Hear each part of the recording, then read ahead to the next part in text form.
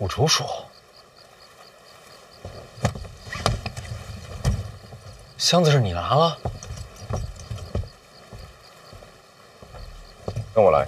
你一直坐在这儿就没人发现你？也是。你是谁呀？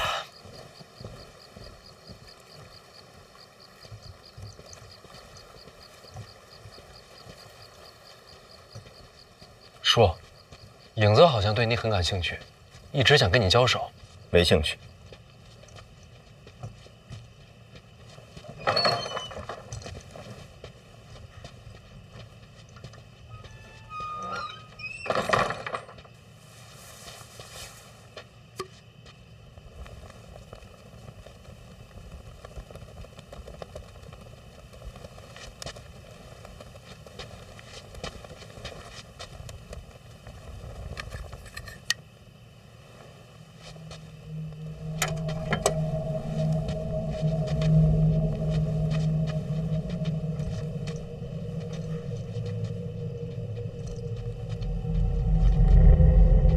说，你到底在找什么？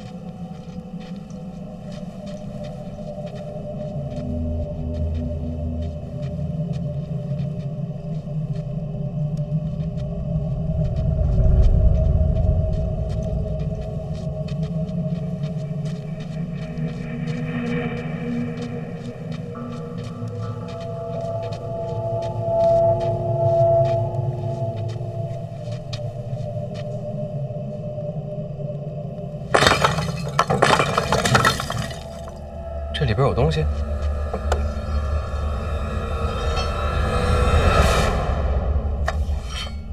小姐当年苍山住过。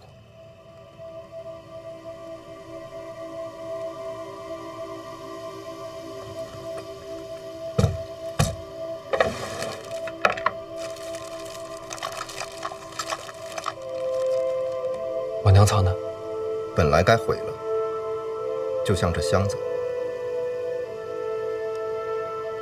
这是我娘亲自毁的，为什么？遵循法则，超越时代的物品不能留存。谁的法则？神庙的？应该是。应该？忘了。既然这样，干嘛不全毁了？他又为什么留下这3个？超越时代的物品，不能留给这重启的世界。历史进程不该被影响。但你不一样，你是个错误。错误？你既是这世界的人，同时又源自过去。你是错误，是故障，是未知变量，也是逻辑漏洞。这是小姐原话。所以我那些记忆，难道是来自神庙？不知道，我只是复述。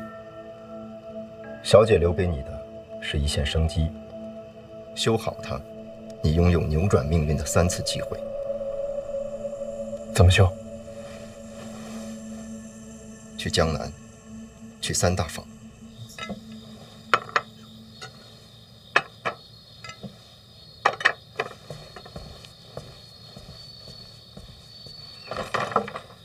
这3大房就是内库的根基。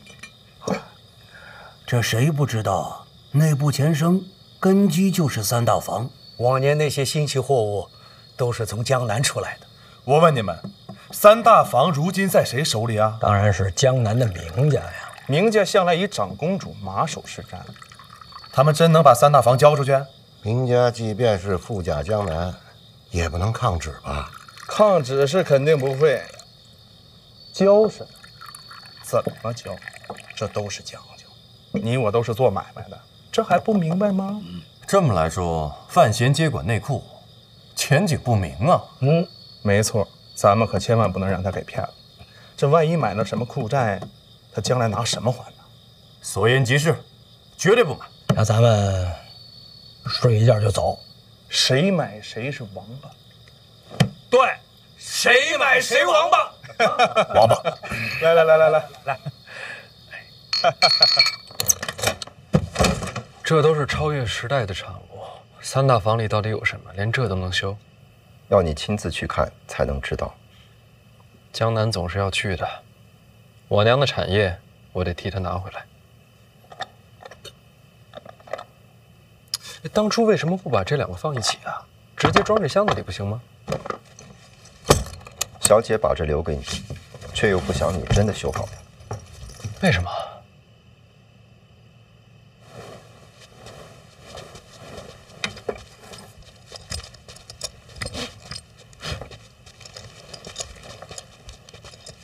当神庙改变命运，未来亦将留下烙印。这句是真没听懂。当神庙之物使用太多，未来岁月，你终将去往神庙。这有点过于违心了。我等你到江南，到那时，你才有面对大宗师的底气。用这个对付大宗师，太欺负人了吧？未必。什么意思？有这个也未必斗得过大宗师？没错。大宗师也是人，这超越时代的武器怎么躲？我像正常人吗？成大宗师者，已不被人间常理束缚。那不成了妖怪？差不多。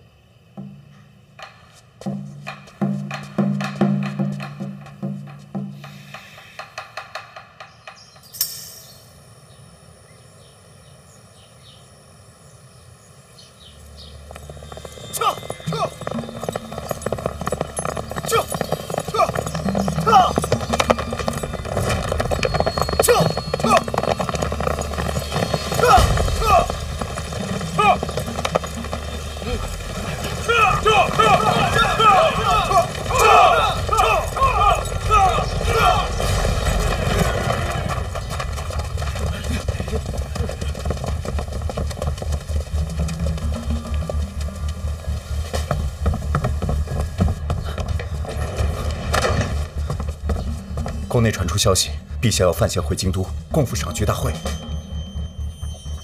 负债的事，陛下没提。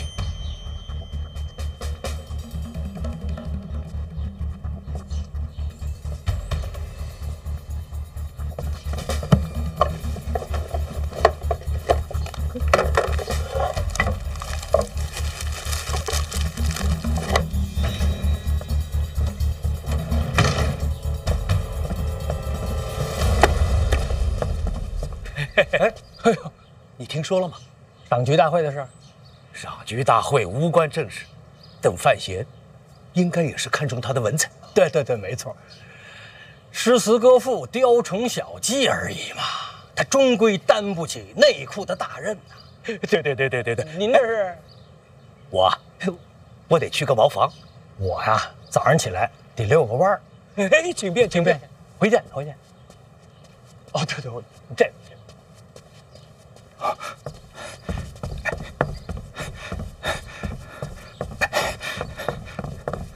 哎，你不是去散步了吗？这是你们家茅房啊！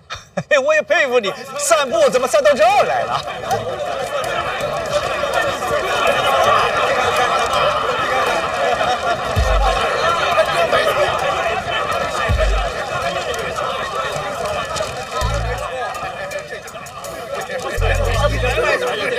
小范大人，刚才少的饭粮一定给我留着，我现在就回去取钱啊，今日就能返回来。哎，你怎么也在这儿啊？你昨天怎么说的？这王八这个，哎，这王八他买到库债了，告辞。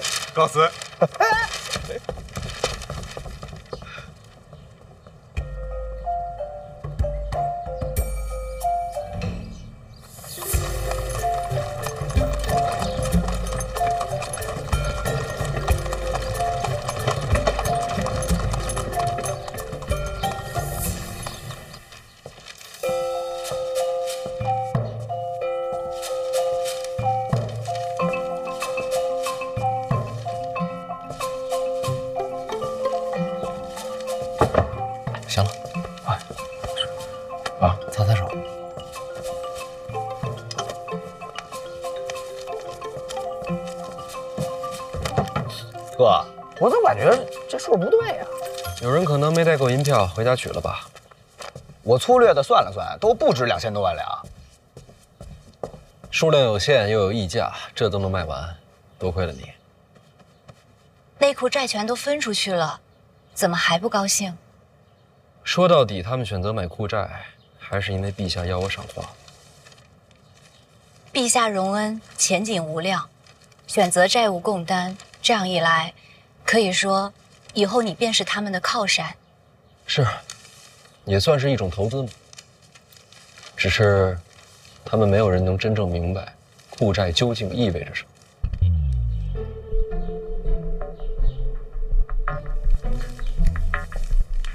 国运与货币相连，这说明代表所谓财富的含义已经远远超越了过往的限制。哥，这几天我一直在琢磨你说的话。你说这庆国和财富之间，是不是不光是国运这么简单啊？好像还有别的联系。这些商贾们因为陛下器重你，所以选择相信裤债，相信内裤的前景。所以，其实他们看重的不光是你，看重的是皇上，看重的是皇室的信用，是庆国的信用。没错，金银数量终究有限，而庆国的信用才是货币的基础。对，不光是庆国，北齐的信用也代表了北齐的财富，所以国家的信用就是财富。国家信用是财富。是货币的基础，那这之间缺什么呢？货币、信用。咱们出去，让他在这儿仔细想一想。货币、财富、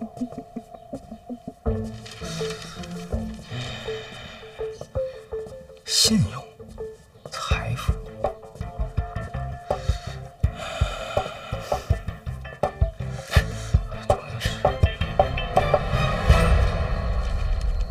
货币、信用，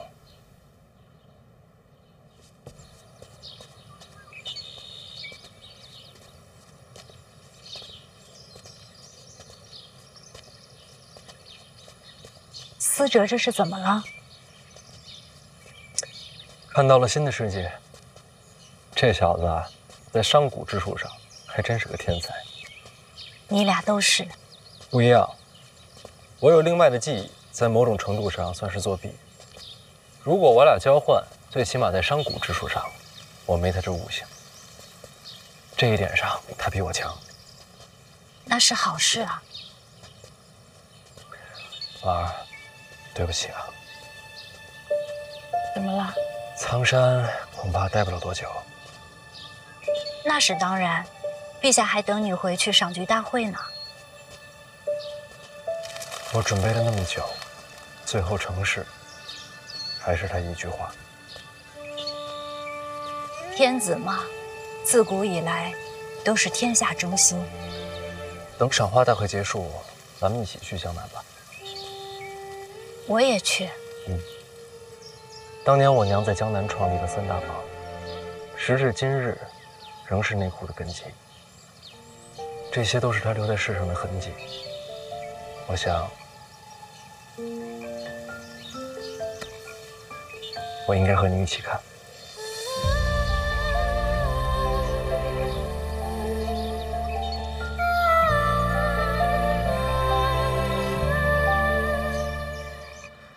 那国家信用连结着货币，那平衡这两者，得需要一个铺子呀。但我从来没见过这种铺子。那这种铺子该叫什么呢？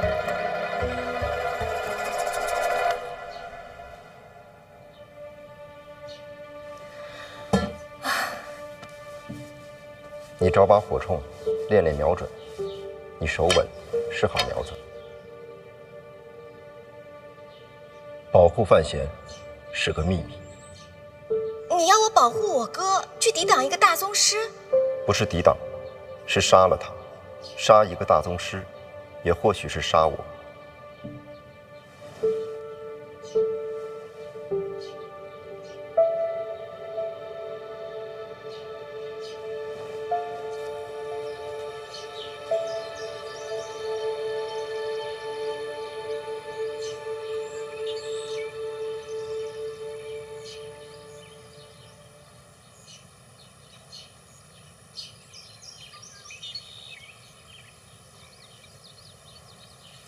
他们两个准备站多久啊？你要敢打扰他们，小心我给你下毒。哎，你说，武大人今日会出现吗？哎呀，他出现不出现，切什么磋呀？你不是他对手。胜负不重要，你也是练武之人，怎会不懂？我不是练武之人。那你是什么？我是他的老师。那你把他当徒弟，还是当儿子？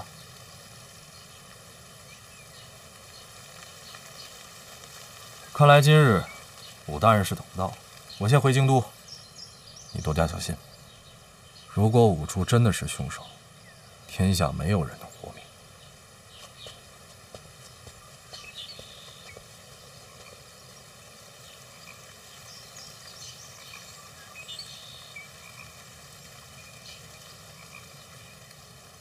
徒弟还是儿子，不都一样？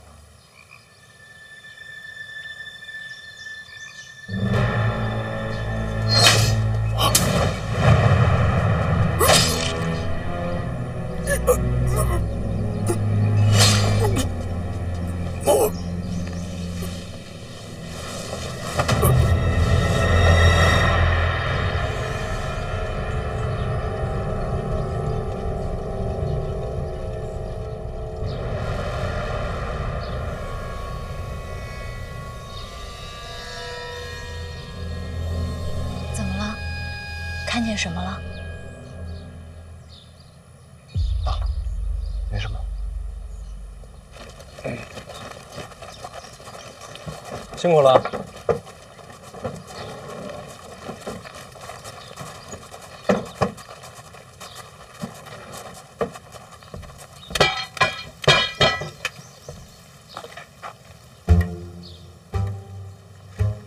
这是什么呀？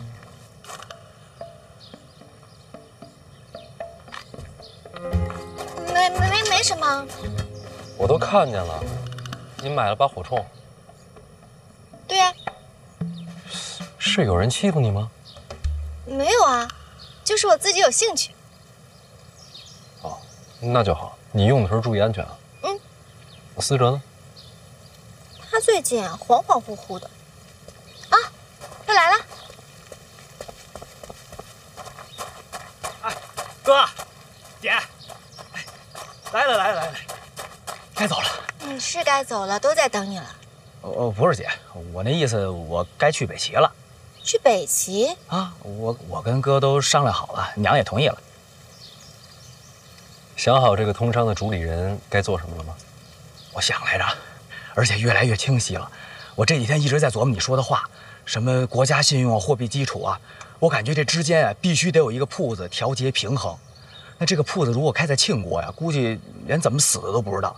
他必须开在北齐，北齐现在是大战刚败，百业待兴，正是好机会。我能抓住这个机会，这个铺子前所未有，我这是开万世之先河。往小了说啊，咱就挣点钱；要是往大了说，整个北齐的国运都在弟弟手心里攥着呢。名字想好了吗？想了。哎，你们俩也帮我参谋参谋。你看啊。那个卖米的叫米行，卖布的那叫布行。咱这个跟钱有关系，叫钱行是有些太直白，太粗俗了。钱它不就是银子吗？所以就叫饭行。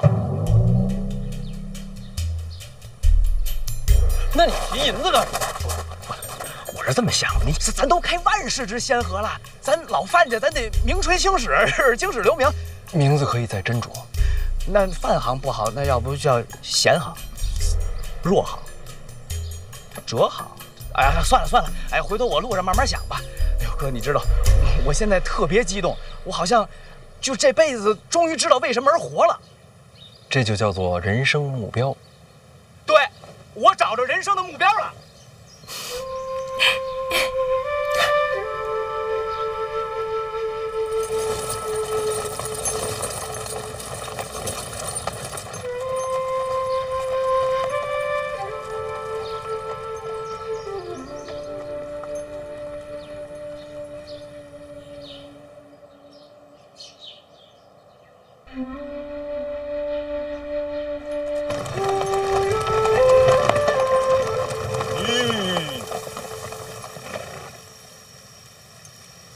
大人，是禁卫。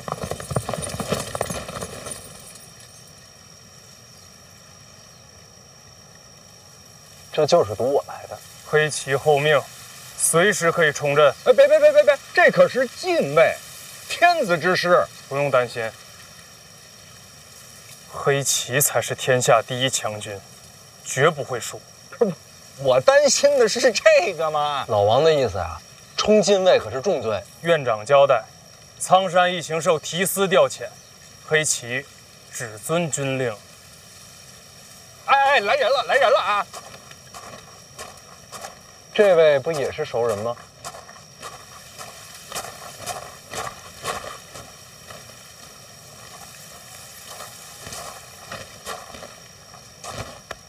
小范大人，好久不见。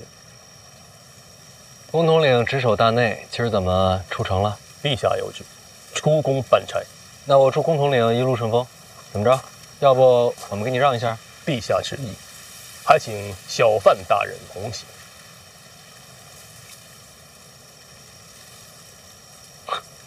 我才刚下苍山就找过来了，消息这么灵通。在下只懂听旨，其他的真不明白。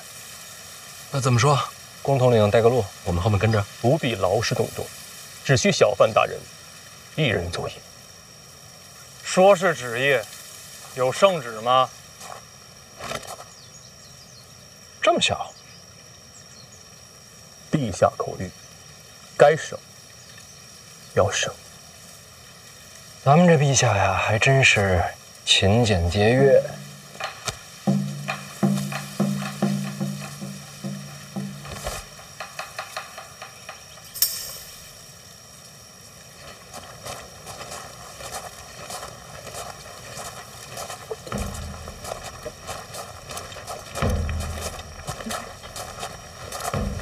小范大人，请。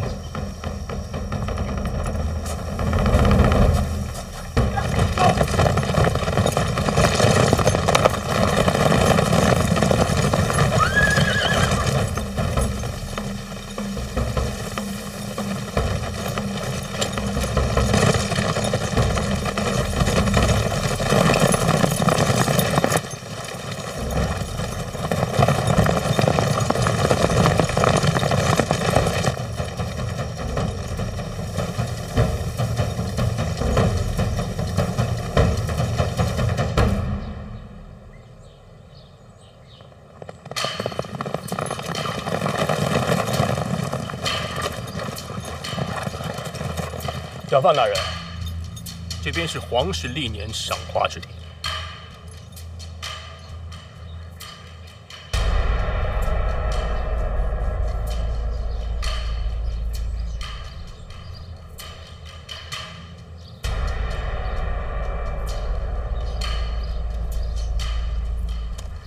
建于山崖，悬空而立，这便是传说中的悬空庙。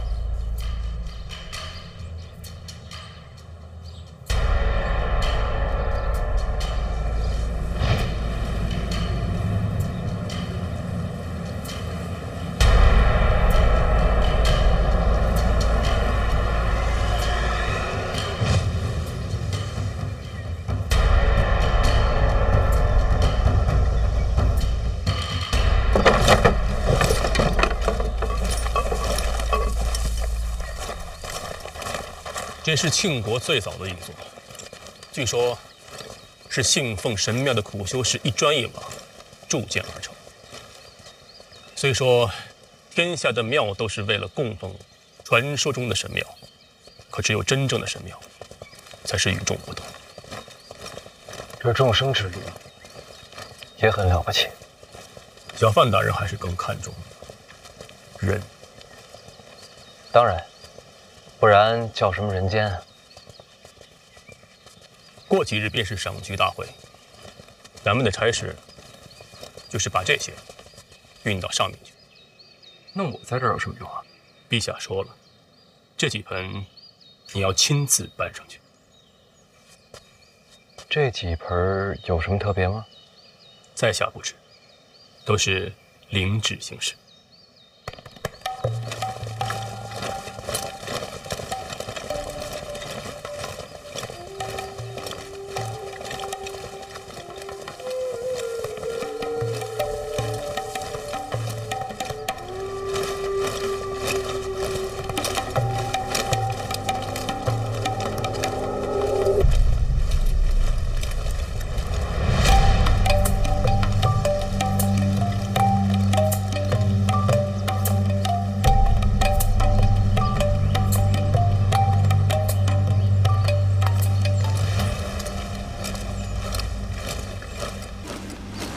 每3年一次，已成了惯例。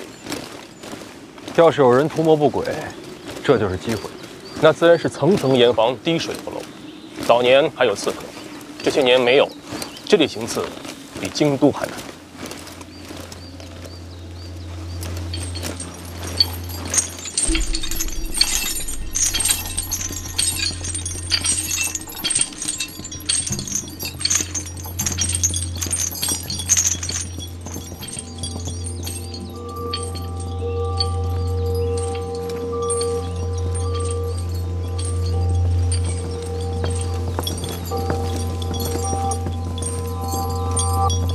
这些是，他们都是悬空庙的工匠，向来如此。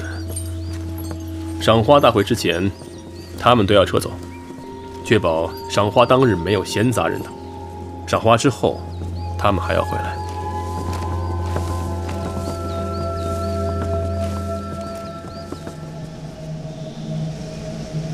不用管他们，我们上去。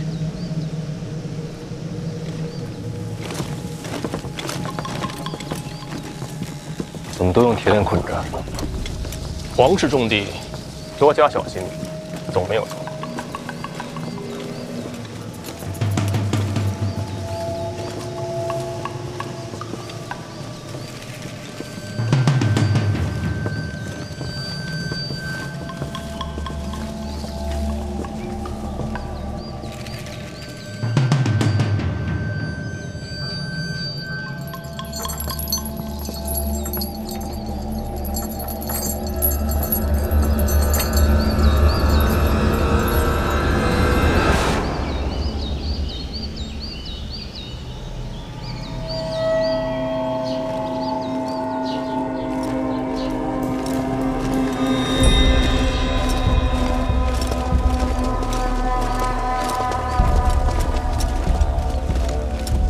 小范大人，就这儿了。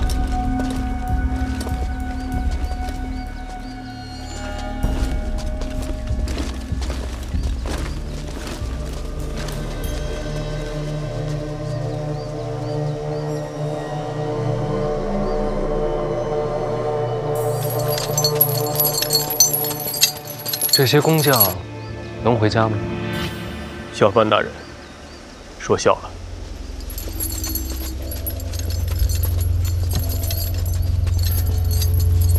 3年赏一次花，就把这些人一辈子困在这儿了。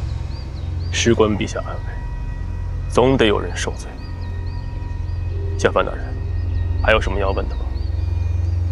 没事了，先把差事办好吧。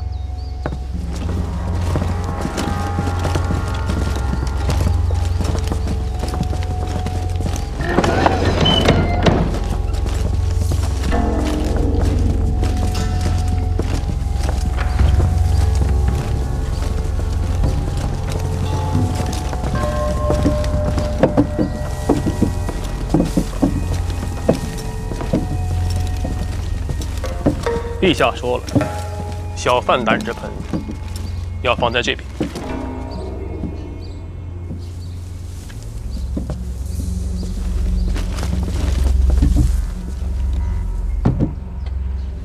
就这差事，咱们这就回京都了。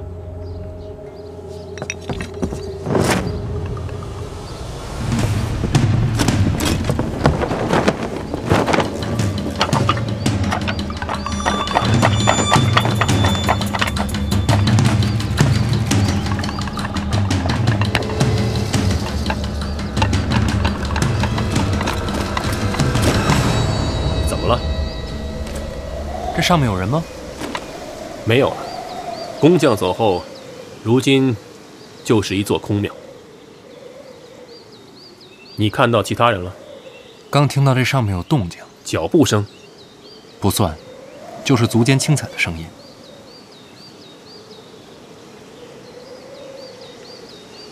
这也没有地方藏人了，会不会是飞鸟停留？也有可能。放心吧，我们走后就是禁军入场，必定会上上下下彻查一遍，不会有任何隐瞒。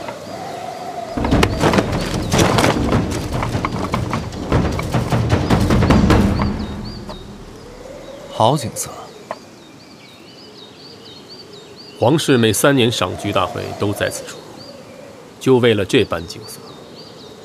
3年前，我还不在京都。小范大人容生之素，古之罕有。走吧，回去吧。好。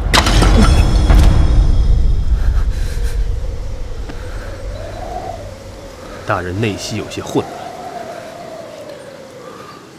没事儿，我这功法有时不受控制，已经没事了。大人功法在下不便多问，但内息混乱，总之不是好事。该问问你的授业恩师。没人教，我自学的。这样自学。说句实话，小范大人，陛下对你真是没得说。赏花大会等一个臣字，在下闻所未闻。小范大人前途无量。公统领客气了。未来可期，更要保重身体。功法的事，万万不可大意。多谢关心。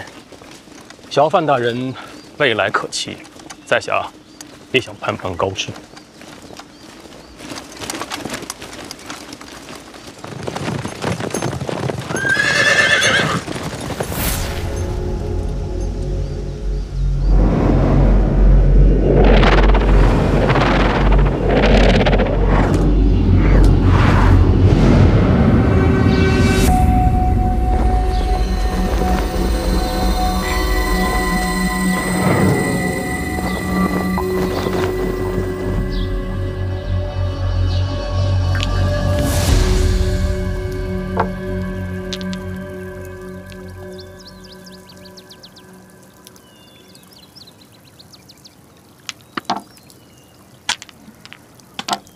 得，我又赢了。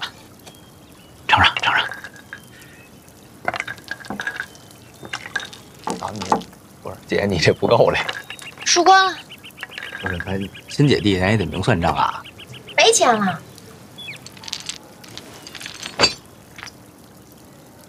不能玩了，再玩也没钱了。嫂子，你来吧，我让贤。还让贤？谁来都一样。来来来。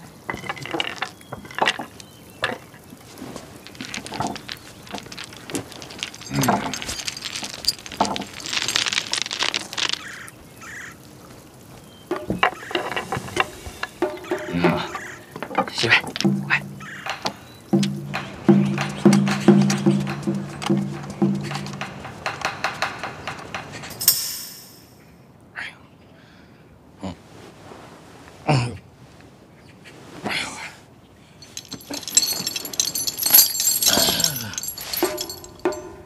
为什么锁着我呀？给我松开！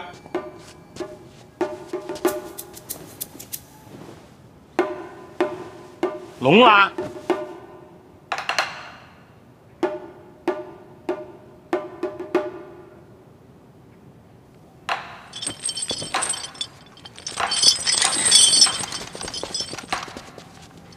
小心我毒死你！嘿嘿嘿嘿嘿。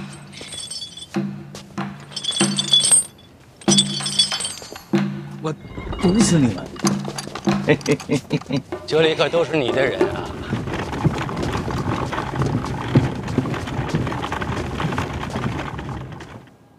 毒死了，舍得吗？院长，您甭管，看我怎么收拾这帮小子呢？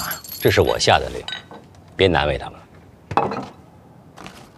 您要惯我？趁热吃。为何管我？吃吧。是武大人对我动的手？这个年纪啊，吃饭行事都要有节制了。这回回京都，我只办一件事儿，追拿凶犯。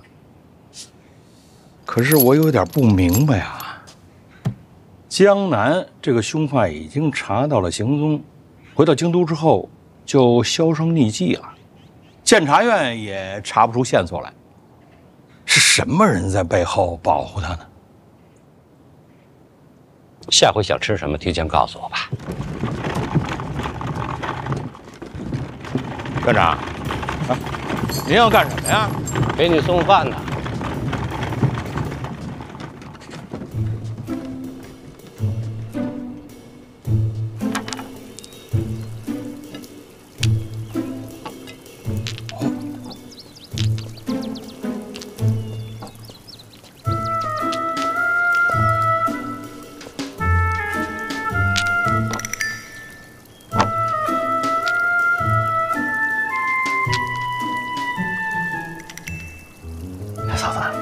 您这也不像头一次玩的呀。以前生病不能出门，总是自己给自己找点东西玩。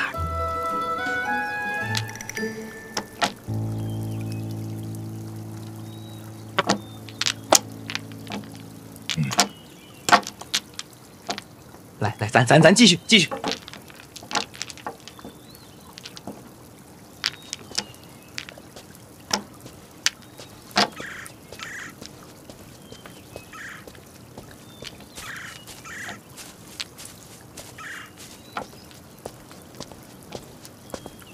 这是怎么了？范思哲一早回来，去跟爹道别，说是要北上。所以现在是想走之前再玩一次牌九？不是他提的，是爹。爹主动说要玩牌九。爹这是不想让思哲走啊。难怪，爹银子准备的这么足，一直输，一直逃。原来不是想玩牌九，是想留住他。真心实意不好意思说出口，就想把人留在牌桌上。那是姨娘为什么劝他走？这点我实在是想不明白。我想，姨娘呢，也是想尝试着放手，让思哲能够一个人真正的成长和历练。其次呢，最近京都许多风波都是因我而起。这个时候让思哲离开京都，未尝也不是一种保护。爹，我看牌也都发完了，要不就算了，这再玩下去天都黑了。天黑就吃饭，吃完再继续啊。饭也别吃了，我还得赶路呢。不着急走，早晚得走啊。磨练过了。就够了。孩子长大了，有自己的主意，就让他去吧。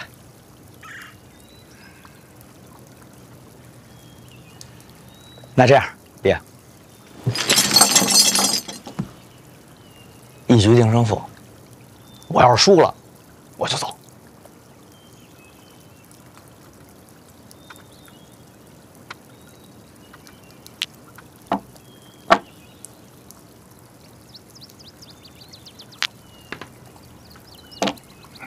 得，那您二老这又出局了。那这场还是得看咱俩。怎么个说法？刚不说了吗？我就玩这一把，这把我要输了，我可就走了。你输了你就走，那赢了，是不是还继续？那咱先赢了再说呗。而且赢了也没法玩了，你几位也没银子了。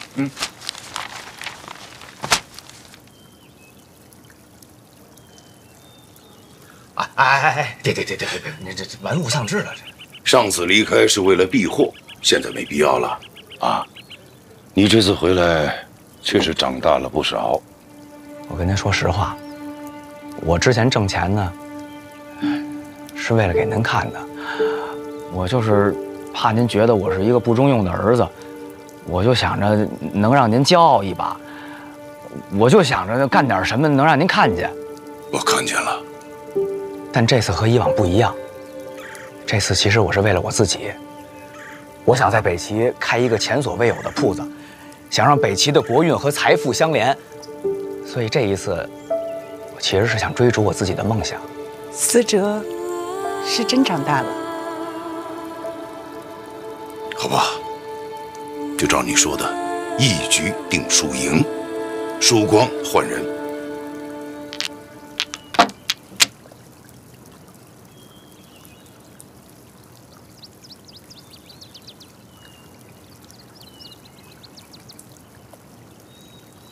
爹，我是应该输还是应该赢啊？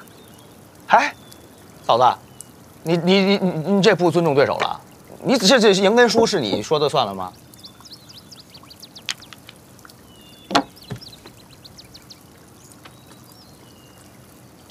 这我就赢了。行。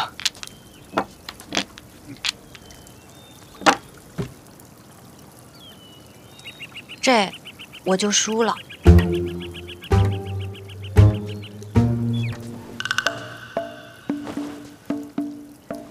嫂子，你能再来一遍吗？这。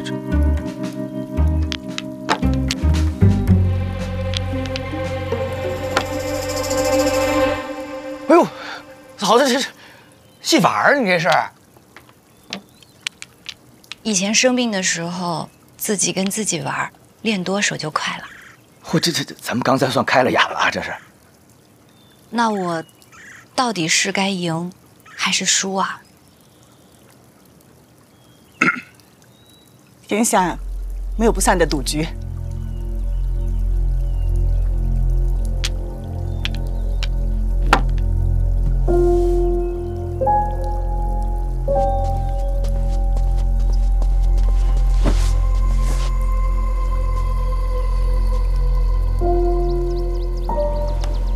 爹，娘，这儿走了。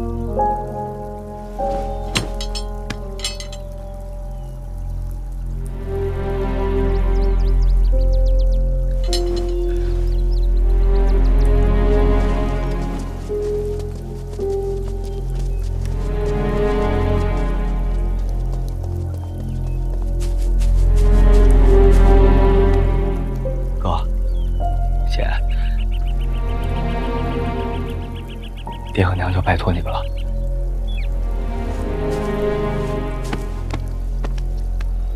去吧。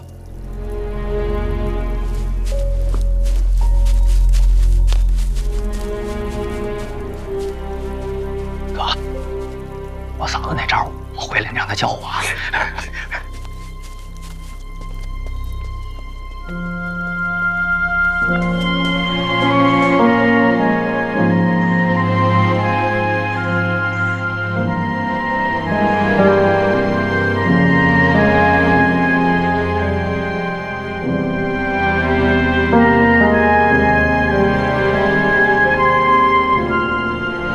别看，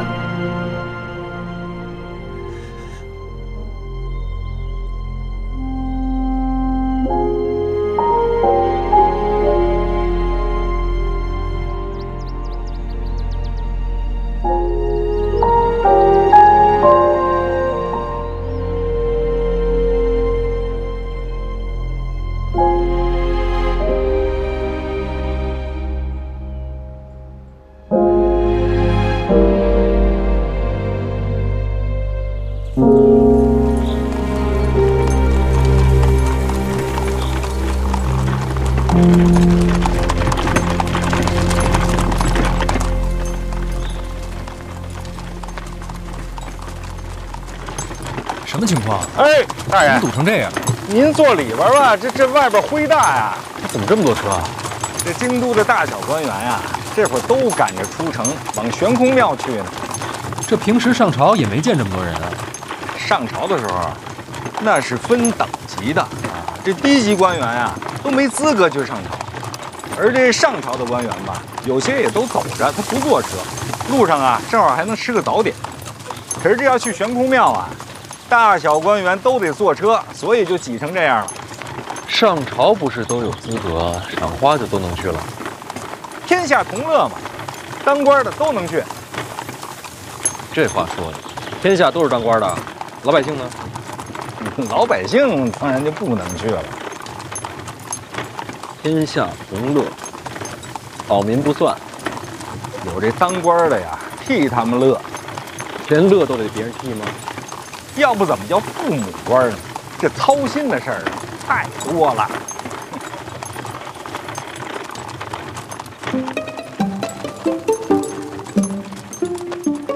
3品以下照直前行，3品以下照直前行，3品以下照直前行，3品以上这边走，3品以上这边走，3品以上。别羡慕了，咱们走咱们的。3品以下照直前行，3品以下照直前行。范闲范大人例外，范闲范大人例外，范闲范大人例外，范闲范大人例外，范闲范大人例外。3品以上这边走，3品以上这边走，3品以下照直前行，3品以下照直前行。这3品以上的路啊，我就是痛快。为什么我例外啊？陛下信中呗。不可能，要是依陛下的脾气，这会儿肯定让我跟官道上堵着呢。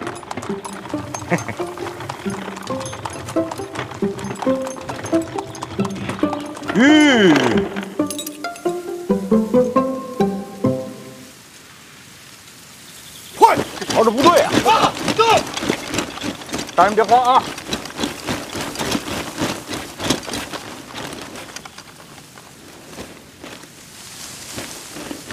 有危险，我先撤了啊！我轻功好啊，求援方便呀。那我谢谢你啊，应该的。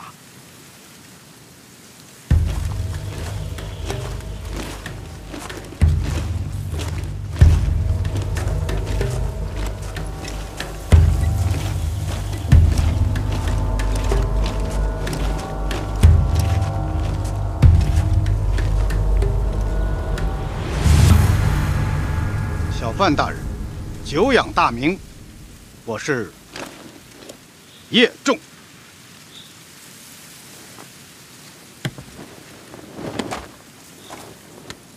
京都守备，您是叶灵儿的父亲。赏花那天谁负责护卫？自然是叶师兄了。叶师兄，就是叶仲，叶大人。京都守备叶仲，他是你师兄？卿师兄。我家师弟跟小范大人交过手啊，不算交手，就过了一招。小虐常夸小范大人身手不凡，不敢当。你跟我师弟过招，跟我女儿过招，不跟我过招，那岂不是瞧不起我？这什么逻辑啊？就一招。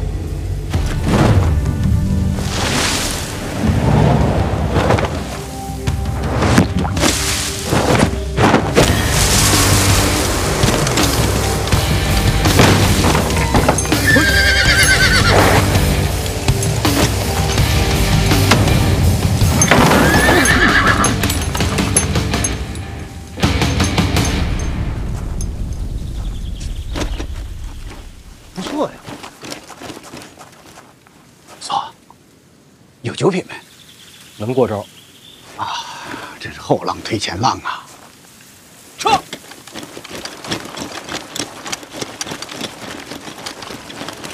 叶大人专门找我，就是为了试一招。借一波。你啊，一边待着去。啊，范大人，今日悬空庙，麻烦您多照看些。什么意思？陛下有旨，我等禁卫不得打扰赏花兴致，所以悬空庙方圆数里戒备森严，反而悬空庙内只有宫内守卫把守，人手不够啊。叶大人是觉得会有刺客啊？那倒不会，就是心虚。那叶大人何不亲自过去镇守？我必须去啊，但是人手还是太少。为什么找我？赏花群臣中能打的只有小范大人您了。洪四祥洪公公不去吗？那只有皇上知道，我也不好问呢。宫典宫统领呢？如果师弟还在，那就不必麻烦范大人了。叶大人，咱俩头回见吧。叶某任京都守备，掌城防军务。如果范大人不谋逆，咱俩见面的机会不多。那你就没想过，万一我不答应呢？想过。什么意思？哎，听说小范大人欠债啊，一点心意啊。如果没出什么意外的话，记得还我啊。还你？那没有意外不还我吗？叶大人干这种事儿，干得不多吧？头一回啊。那这是怕出了差错，影响前程？那不重要。那就是忠君爱国。这个有句话你知道吗？叫风什么啊，清什么什么什么什么什么呀？这些人都是我带出的兵，如果有什么差错，最惨的还是他们。有句话叫“刮大风的时候，刮倒的都是一些无名之辈”。风起清平之末。哦，对，就这句。这句不是这么用的，差不多就行啊。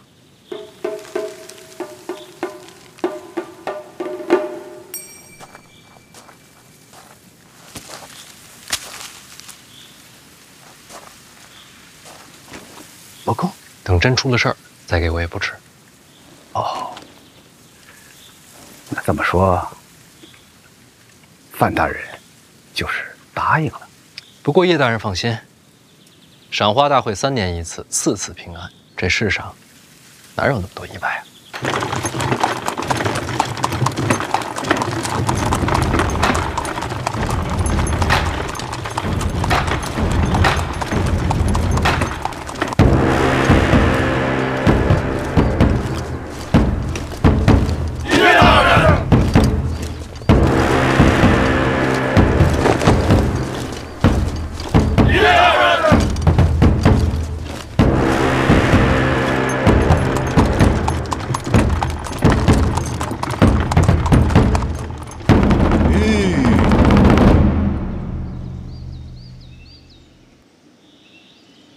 大人，咱到了啊。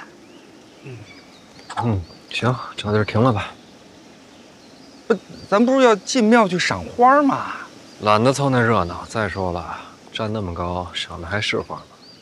不赏花，赏什么呢？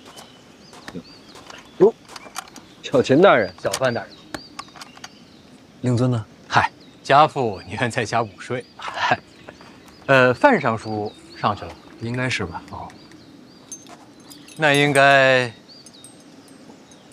啊，在内层。你怎么知道？陛下在最高那层，下面每一层各按官职爵位分排，井然有序，绝不会错。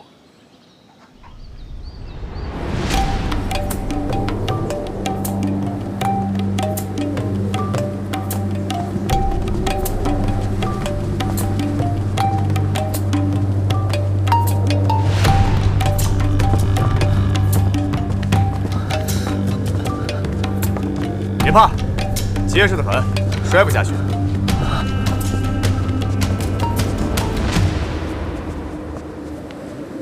大哥，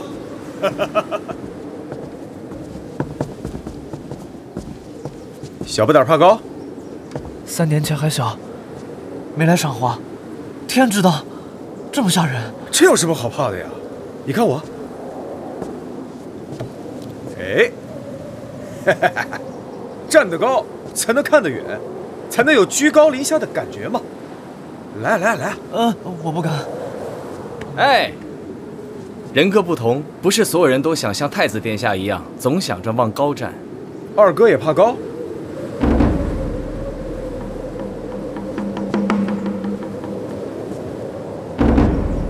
高不高的不重要，有摔下去的才好看。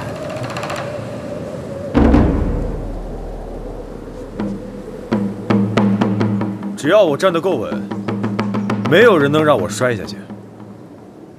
是吗？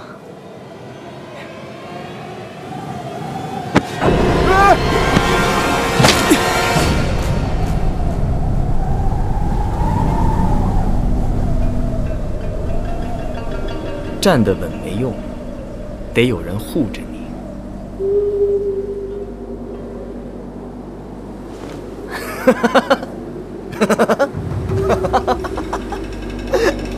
怕了。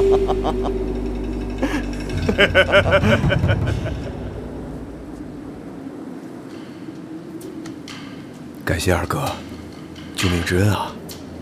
好说。臣等恭祝陛下福寿安康，大庆国祚永年，陛下万岁万岁万万岁！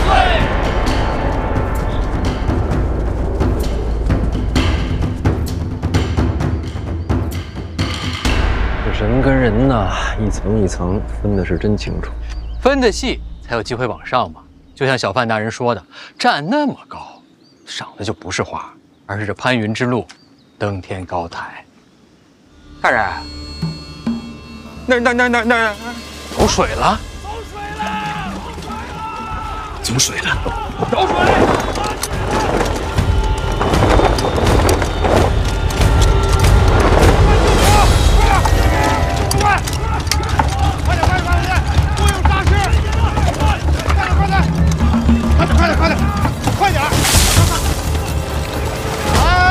小范大人，你怎么还不去副驾？好吧，协助叶大人查清火源。是。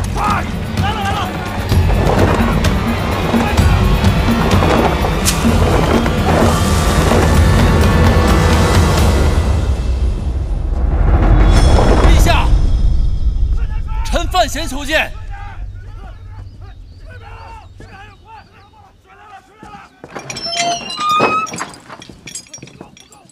陛下，有人放火。你放的吧？我是来护驾的。护驾？火呢？灭了。灭了护什么驾？臣担忧陛下安危啊！百姓，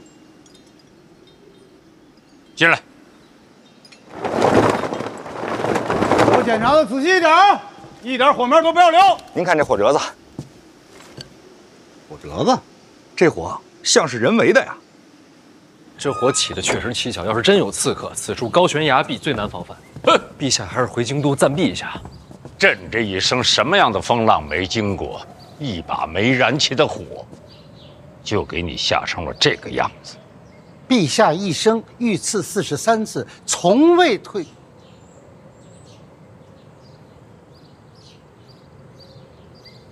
所以陛下今日旨意还是不退，还不服啊？完全不服。你这是抗旨？不是我想抗旨，遇到今天这种情况，在场各位都想抗旨。我没有。陛下是庆国之主，也是万民之主，一人身系天下安危。如今悬空庙有自杀风险，陛下下旨不退，这旨意我等要是接了，才是对陛下安危弃之不顾。所谓忠臣，就是即便抗旨，也要护陛下周全。不是花中偏爱菊，此花开尽更无花。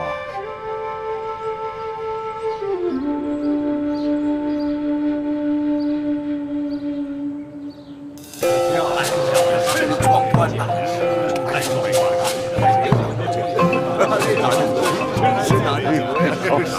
别了，别了，来，真是美不胜收啊！陛下不妨问问几位殿下是否和臣想的一样。父皇，范闲说的不无道理。陛下一人系天下安危，不可不查。